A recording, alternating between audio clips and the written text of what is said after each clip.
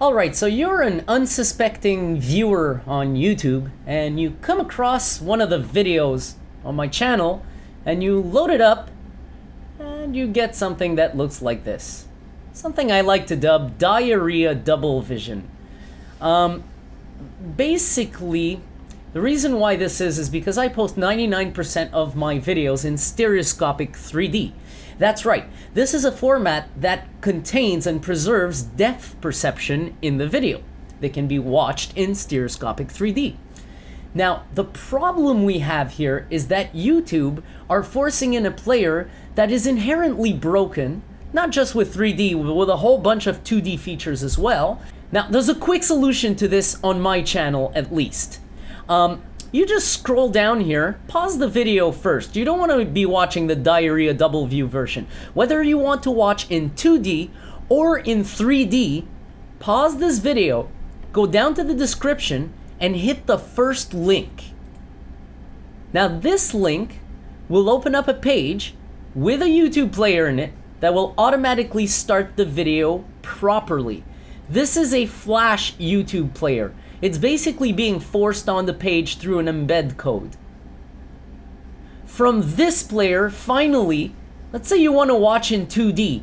You just click the settings button, you go ahead and turn 3D off, and the 3D is gone. And you're not getting diarrhea double view. Next thing you can do is use a whole bunch of 3D formats. If I turn 3D back on by pressing here, then I can go to options and pick a whole bunch of different types of 3D options.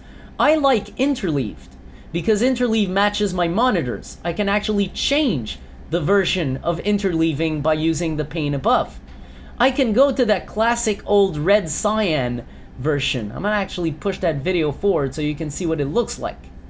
The red cyan version is really easy to watch. Now I'm running this at 360p. It can actually be switched if you want to a higher quality, just like when you're on YouTube, and it really is no big deal to do. So you have the exact same functionality as when you're on YouTube, because this is being played through YouTube. It's just using the good player, the YouTube player that works properly. So with all of my videos, the process is simple. Instead of trying to watch with the diarrhea double view, which is all squished and at the wrong aspect ratio, you just click that first link here. If you just want to skip to a 2D version without any 3D options at all, I still post a daily motion equivalent. Now, I got my share of beef with this terrible HTML5 player. Among other things, when playing 2D videos, sometimes it'll just absolutely stop loading data, or it's actually going to show that it's got data loaded up. Just stop playing and not be able to start over until you refresh the page. Sometimes it'll go haywire and just take up a few cores of your system. Why not? And often what it'll do is it'll take about 30 years to start playing a video. It's pretty terrible.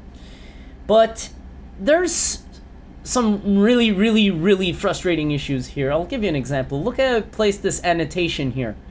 I'm placing an annotation in the center. Watch how the brilliant HTML5 player interprets this. I had to fiddle with this. This is a joke. This is a complete comedy.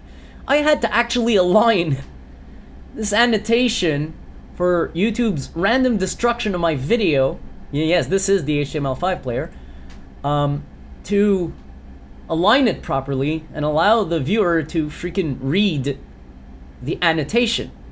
There's been issues that are so bad with the video sizing and cropping on videos that are not even supposed to need this type of heavy crop. They're not even full side by side, this is normally an artifact you see on full side by side videos. These are half side by side. There's no reason for this to be happening. Alright, so remember the procedure. This is really simple. You just go ahead and you pause the video. Then you go to the first link in the description, YouTube Flash version. Booyah. And here comes the Flash version. You can even share this link with others. I actually generate one. And this is because I allow people to use this YouTube proper video player enforcer. There's a load another link at the bottom. You can actually go ahead, click there, paste the YouTube link right in the text box, and click enforce and play and link me. There you go. You got your Flash player back. And this way, 3D can be turned off, it can be turned on, and through the options, it can be watched through a various set of methods. No glasses is pretty cool. You can watch cross-eyed, parallel, mirror split, left only, right only. It's pretty cool. Red cyan, easiest way to watch 3D. So everything's here, really. You get the idea, and you can use this for yourself if you want. Feel free to post links to this player. It's not much resource usage on my part. It's just feeding video through YouTube using the proper player, the one that works correctly, that doesn't lag, doesn't overuse resources, and shows you what the heck you're supposed to be viewing.